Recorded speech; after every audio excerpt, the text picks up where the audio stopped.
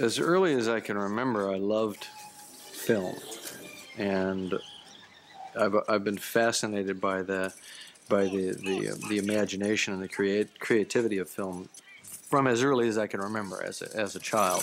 From watching films, there was, as a teenager, an inherent curiosity about how shots were done, how cameras worked, how a zoom lens worked, what it all was. I was quite a techno nerd. I was the president of the science club in my high school.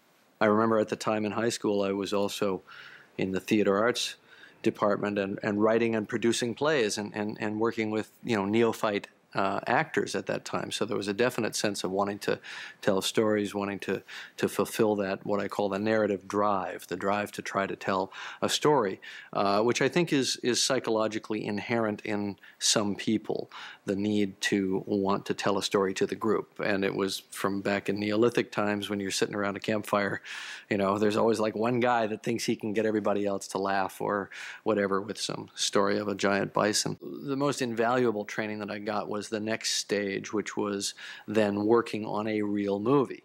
And that was working for Roger Corman. And I don't care if it was the bottom of the heap, that was absolutely invaluable crash training, nearly crash and burn training, because people burn out very, very rapidly in that low budget independent area.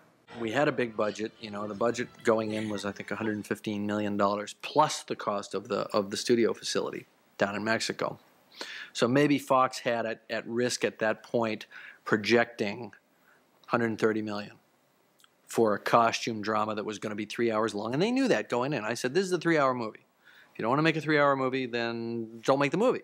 Every film I've ever worked on has gone through, like, what's it about? Oh, that's really cool. Oh, I'd really like to make that. Oh, it's going to cost a lot of money. Oh, shit, things are going really wrong. Oh, my God, oh, my God, oh, my God. This is horrible. This is horrible. It's horrible. Oh, it's great. It's great. It's great. Oh, we're making a lot of money. It goes through this unbelievable sine wave, and then the sine wave repeats when you start on the next project. Hey, that's pretty cool. Oh, it's costing a lot of money. Oh, no. It's over and over. It's the same damn sine wave. On Titanic, the amplitude was, just so much greater. And to show them that I wasn't being, just kind of cavalier about it, I said, all right, first of all, to jump back, I gave up half my salary just to get the film greenlit.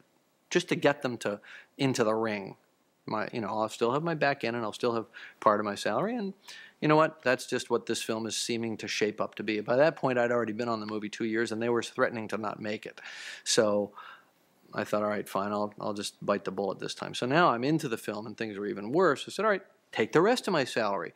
It certainly shows that I completely believe in the film, because if I ever make a dime from this film, it's going to be on the back end. And what I felt I was demonstrating with that was that I had not sort of gotten them into this situation intentionally, that I was willing to take responsibility for it, that it was just happening to all of us. Now, a whole bunch of hidden costs have come out that have just hit just like an artillery barrage, just day after day, boom, boom, boom. All of a sudden, the budget has jumped up in the space of, I remember it being over about a 2-week period. The budget has jumped up like $20 million, or the cost of the film has jumped up like $20 million. I'm like, it's going up faster than I'm shooting. It's impossible. It was just nuts. And I said, all right, fine, that's really embarrassing to me. So why don't you just take all my points too? That's the best I can do. But what I'm not going to do is work for 3 years, whether you pay me or not, and do a bad movie. So they went, yeah, sure, kid, you can give us your points. You can do whatever you want, because there aren't going to be any profits anyway. So at a mid-management level there, somebody got the bright idea that let's not accept that offer. Let's not write up a contract or a letter formalizing that. So they never did. So legally, they never accepted my offer.